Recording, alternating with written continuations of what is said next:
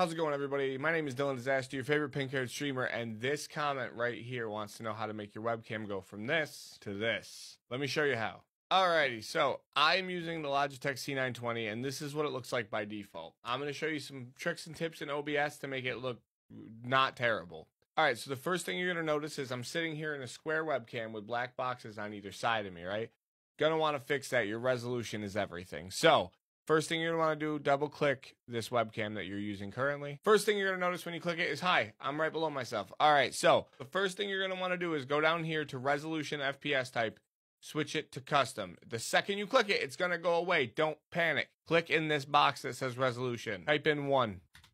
It should autofill 1920 x 1080. If it doesn't, type in 1920 x 1080, all right? If your webcam is only a 720p and it says so on the box or wherever you bought it, 1280 by 720 is what you want. Next, you're going to want to make sure to match output FPS and leave the rest as is.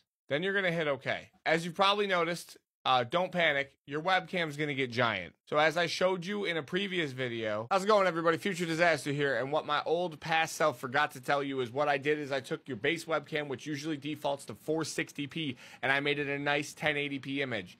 That means when you shrink it, it'll still be crystal clear, but when you have it blown up on these big scenes, you'll still be able to see all the pretty details of your wonderful face and such, because now you have a 1080p image, you're not stretching, super stretching a 460p image, all right? That's why it gets giant. That's why you got to reshrink it and everything. You're going to have to resize all your sources. I apologize. Back to the video. Put your webcam in the corner and shrink it to the specifications of where you want it. All right, so now this looks wonderful, right? Cool. This is step 1. Now you're probably wondering, oh my gosh, this light and all these other lights and the light behind it, and your face is blown out. Well, let's fix that next, all right? So once again, you're going to double click your webcam, but this time you're going to go to configure video. If you have a Logitech webcam, this nifty thing is going to pop up, and I'm going to show you the fastest, easy fix that I personally use with decent lighting in my room that fixes it like that. Quick, easy fix. First thing you're going to want to do, default. Make sure everything sets itself. Once it sets itself, you're going to come stay in camera control. You're going to click the check next to exposure. Drop it down by 1. Apply. Okay. You're done. So now you'll see we're on our way there, but there's a few things missing. So you're going to go to YouTube. You're going to type in Gaming Career LUTs. That's how I found this video. Click the first one by Gaming Careers. Pause. I will explain how to do what he's going to tell you to do, so just listen. Scroll down. Links from video. 30 webcam filters. Click this.